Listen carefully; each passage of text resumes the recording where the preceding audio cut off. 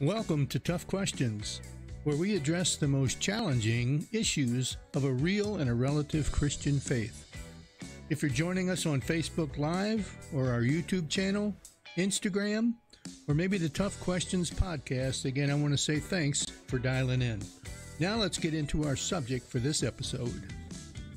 You know, the world can easily bring us to the point of despair and hopelessness, but it really doesn't have to be that way. You know, there's always bad news circling around us, it seems like. It's easy to see, situations that leave us in this idea and this complacency and uncertainty about what's going to happen. People die. There's jobs that seem to be vanishing. We read about the economy that's struggling.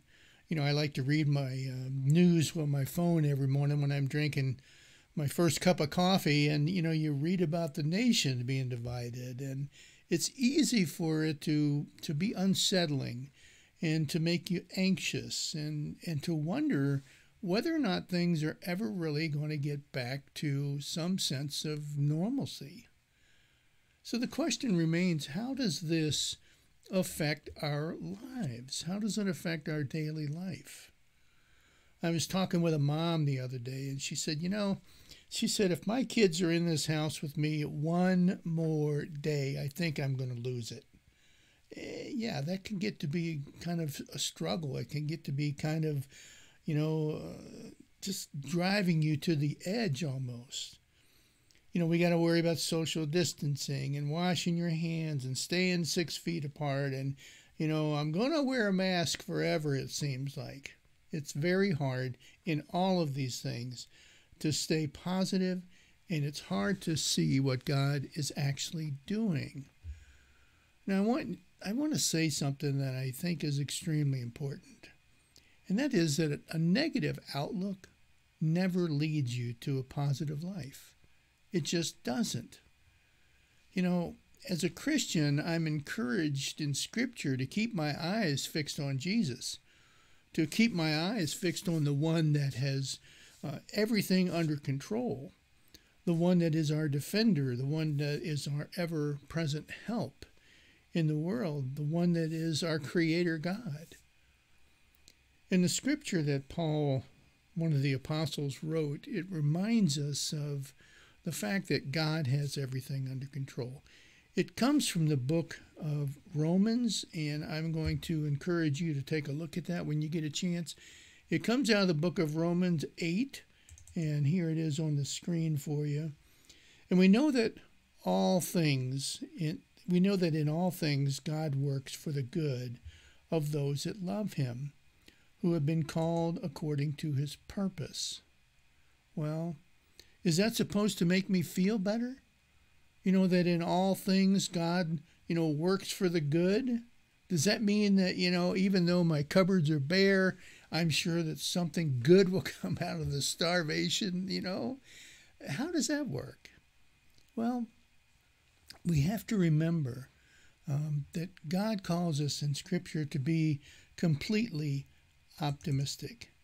We are to be optimistic in realizing that God is the one that is in control.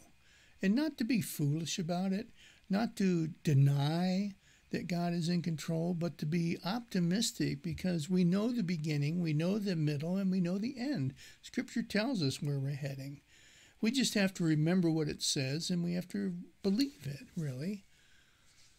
Optimism is confidence about what the future holds. It's this unwavering expectation that God is working every situation out for our future, for our good. And I remind you, and we know that in all things God works for the good of those that love him and who have been called according to his purpose. Even in the midst of the impossible boss, even in the midst of a financial setback, or the annoying in-laws, or the high school kids that want to get in trouble, or the painful breakup that you just went through, or maybe there's illness or or hardships of various different sorts that are traveling through your family right now. It's easy to get lost in all of that and to believe that things are just spinning out of control. But God's Word tells us that every negative situation still holds the potential for good. But you got to believe Him. You got to believe Him. I think we need to think about what we think about. How do you see the future in your life? Is it filled with anxiety or worry or fear? Is it filled with blessings? Is it filled with God, escorting us through the various different phases of life? How do you view your life? Or do you look at the situation around you and it's just simply horrible? It's just something that seems like it's just out of control and there's not a whole lot I can do with it. Those things that occupy your mind, they also control your life. The life that you have, the life that you're living today, is a direct reflection of the thoughts that are going through your mind. The quality of your life will never exceed the quality of the thoughts. Now, don't be pessimistic. Don't be like, well, the economy's shot and my job is terrible and this virus is never going to stop and I'm going to have to wear a mask forever. Well, it's that critical mindset, that negative mindset that keeps us enslaved, to this negativism that just is hovering all around us rather than us living in the joy that God calls us to live in. Pessimists feel like things are personal and that they're always going to be permanent. As a pessimist, someone would feel like it's their fault and that bad things are happening to me. And really they end up with this victim attitude. And I think that's one of the most negative things that can happen to a Christian today, is to develop this mindset that you're a victim. You're not a victim. You're not a victim at all. I mean, the world is tough. It's a fallen world. Life is hard. It's not fair. I mean, get over it. That's just kind of the way things are. But God has assured us that the end, for those people that love Him and serve Him and believe in Him, the end is a beautiful thing. It's a beautiful thing if we just hold on to that. Being content in the world today, being satisfied and being blessed and feeling and understanding those blessings and being optimistic, they aren't necessarily the state of affairs that we live in. They're more the state of your mind. You see, what consumes you and consumes your mind, what fills your mind, is what controls your life. So what is it?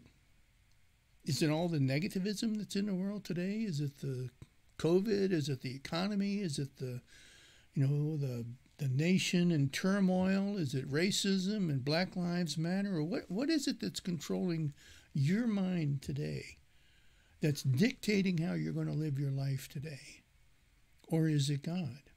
Is it the Scriptures? Is it the peace of knowing that you are a believer in Christ and He has told us that nobody can snatch you out of God's hands? Nobody. Again, Romans 8:28. And we know that in all things God works for the good of those that love Him, who have been called according to His purpose. Those words were written by the Apostle Paul to the church in Rome that was going through all kinds of turmoil and struggles too. But I want you to know, the guy that wrote those words suffered immensely. Paul was imprisoned many different times. 5 different times he endured this flogging, a flogging like what Jesus endured. 3 different times Paul was beaten with rods and left for dead. Several times he was stoned in different cities. He was shipwrecked. He was abandoned basically in the ocean overnight wondering whether or not he's going to drown or he's going to be eaten by a shark or something. The man was betrayed. He was beaten and left for dead on the side of a road. Paul understood what it meant to be overwhelmed with all of these negative things around him. And yet he still writes these words. As we know, and we know that in all things, God works for the good of those that love him. So what about you? What's hurting your heart today? What kind of things are you experiencing that are filling your heart with this anxiety and this sense of lostness? Is it job loss? Is it illness? Is it cancer? Is it relationships? You know, many times Christians ask, well, why does God allow us to go through these things? I'm going to tell you why. God allows us to go through these struggles as a way of producing the strength that tomorrow we need. Think about it. In your own life, the struggles that you have endured and you've gone through, haven't they made you a different person on the way on the other side? As you go through struggles and trials and you rely on God, hasn't it made you a firm believer in who God is? Hasn't it built you up? You see, these struggles are what God uses many times in our own lives to turn us into more and more of the image of who Jesus is. It's part of the goal. It's part of the plan. Because these struggles that I go through today are definitely creating the strength that I need tomorrow. And my tomorrow is filled with hope and filled with a future. It's filled with the blessings of God. It's filled with the protection of God and the glory of God, because he tells us all of these things. And if we look back and survey our life, if you look back and at some of the things that have taken place and ask yourself the question, have those things created good in my life in some way? You know, I've been through a tremendous amount of health issues over the years, and I can tell you that in hindsight, looking back, going through those times made me a stronger Christian today. They have. They really have. Now, was it fun to go through, or no, none of that. I'm not a masochist. I don't enjoy pain and suffering and stuff, but I realize today that through those things, God was in control, and God was creating in me, the strength that I need in order to be the person that I am today, so that today I can go through life and not be afraid and not be overwhelmed by the struggles in life. Anybody here feel a little weak, discouraged, overwhelmed? Maybe you feel exhausted. You see, God, He will help you, but God doesn't help those who help themselves. Let me say that again. God does not help those that help themselves. If you look at this and say, okay, God, I got this. Okay, you're on your own. God helps those that rely on him and trust in him and love him. That's where the help comes from. As you go through these struggles and these trying times, God will be there to walk with you through it, to help you through this whole thing. But you got to realize your need for him. And you got to accept who God is and accept him for all that he can do in our lives. And we know that in all things, God works for the good of those that love him, who have been called according to his purpose. The Apostle Paul also wrote some other words, and as you're in the book of Romans chapter 8, go down to verse 38 and start there. And this is what it says. This is the same guy, the same author. For I am convinced that neither death nor life, neither angels nor demons, neither the present nor the future, nor any powers, neither height nor depth, nor anything else in all of creation will be able to separate us from the love of God that is in Christ Jesus our Lord. What's he saying? He's saying, I don't care what's going on in your life. There's nothing, there's absolutely nothing that is going to separate you from the presence of God and the help of God and the love of God and the just everything about God, the way He's working in your life. There's absolutely nothing that can get in the way of that. Even though it seems like the world is just out of control sometimes, and maybe our life is spinning recklessly toward the oblivion or whatever, but there's nothing that can get in the way of that God, child of God relationship. There's nothing that can get in the way or that can hinder God at all from working inside of each one of our lives. No matter where I go, God is there. No matter what I do, God still loves me. No matter what happens to me, God is without a doubt for me. You and I need to live with this unwavering expectation that our loving God is working through the situations in our life and always working for our own individual and collective good. And it's in that I hope that we can all take great refuge.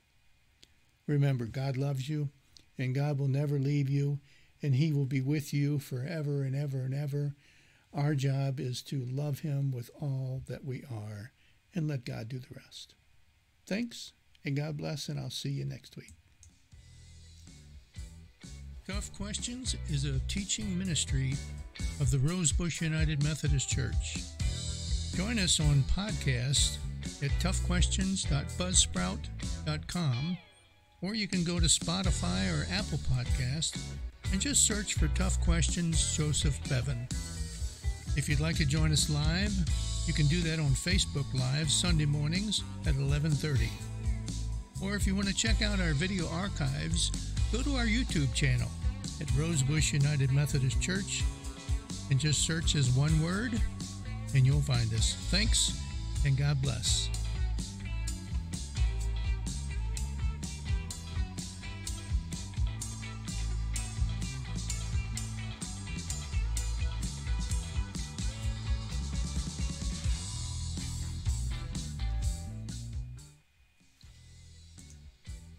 Tough